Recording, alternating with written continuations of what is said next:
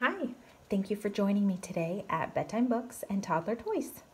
Today we're going to read Little Owl's Night by Divya Srinivasan.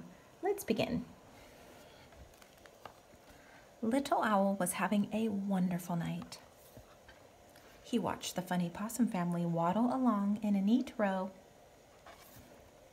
Hedgehog sniffed around the mushroom patch. Skunk was eating berries because he could find no snails. By the river, beavers gnawed at trees.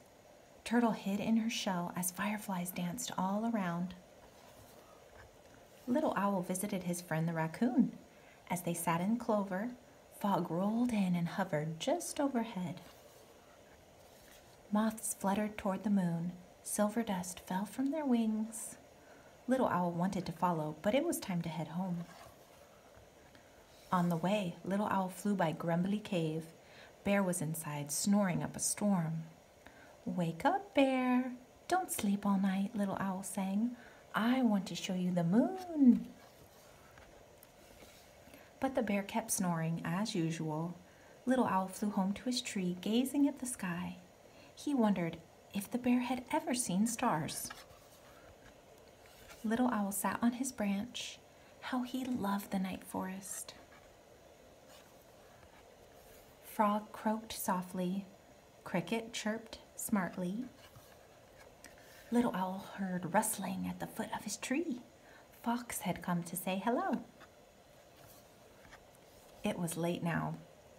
The bats were gliding home. "Mama," Little Owl whispered, "tell me again how night ends." "The moon and stars fade to ghosts," Mama said. "Spider webs turn to silver threads. Dewdrops sparkle on leaves and grass like tiny stars come down.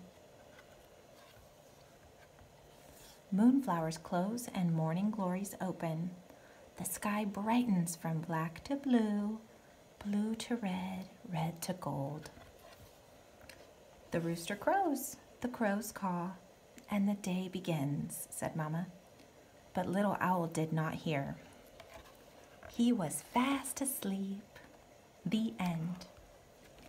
Thank you for reading with me today. What was your favorite critter that Little Owl visited? Let us know in the comments below. Thanks again for listening, and we'll see you next time. Bye-bye.